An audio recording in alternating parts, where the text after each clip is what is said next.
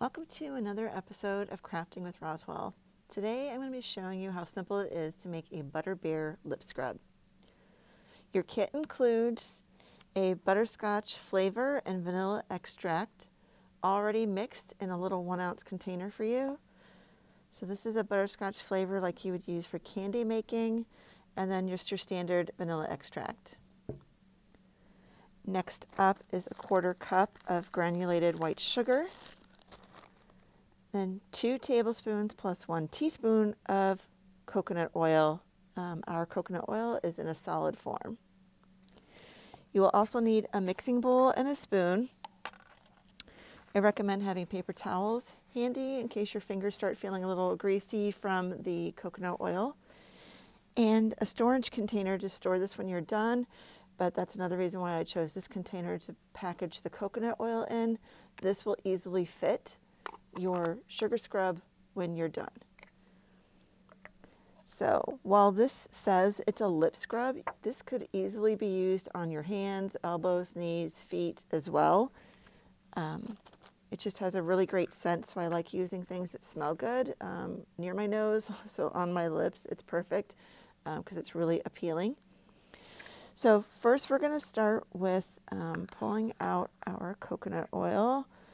Now, in the suggested extras, I list using a microwave. I personally prefer not melting the coconut oil, so I just like to use my spoon and kind of play with it, get it a little more malleable, and just use it when it's still in a solid form. I find the consistency of the lip scrub completely changes when this is melted, so that's really a personal preference.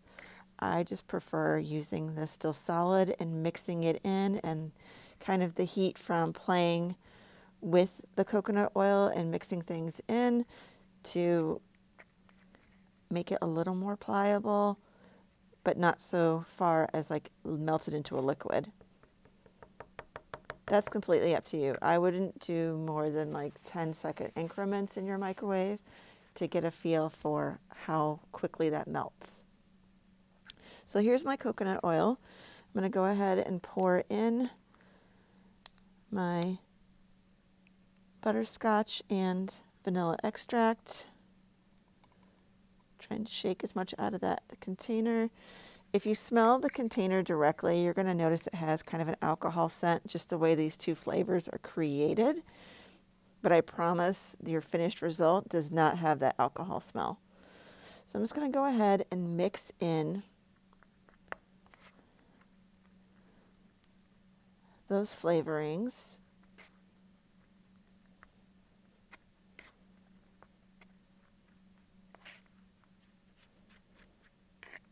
I'm just trying to keep it gathered in my bowl. If you have a smaller bowl, this isn't very big, a little bigger than I need it to be.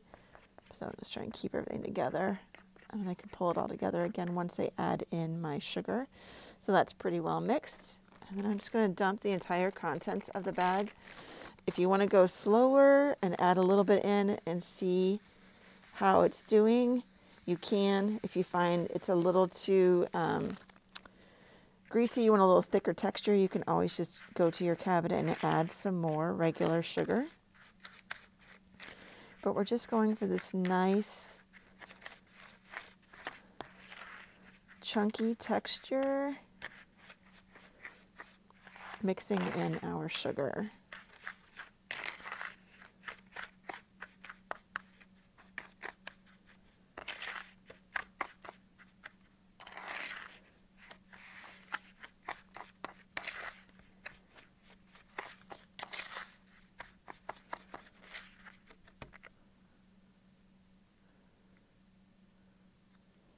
It almost feels like the consistency of like a cookie dough right now, and it smells so good.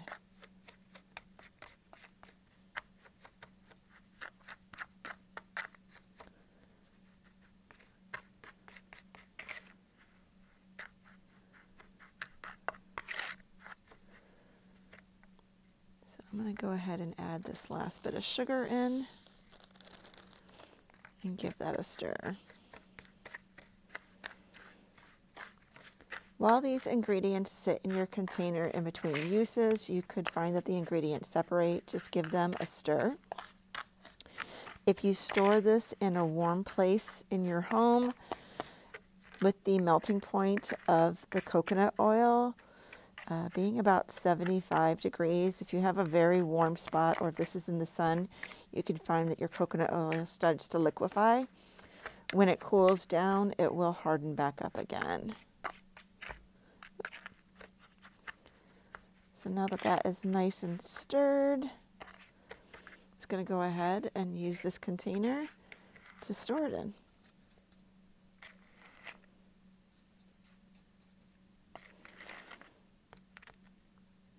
And just to show you right now, it looks pretty solid. It might look a little dried out, but I promise there's a whole lot of oil hiding in that scrub. So again, you can use this on your hands, you can use this on your lips, you can use this on your body. Just a reminder that if you are doing this in a shower, please clean the shower thoroughly after to avoid any slips and falls and accidents.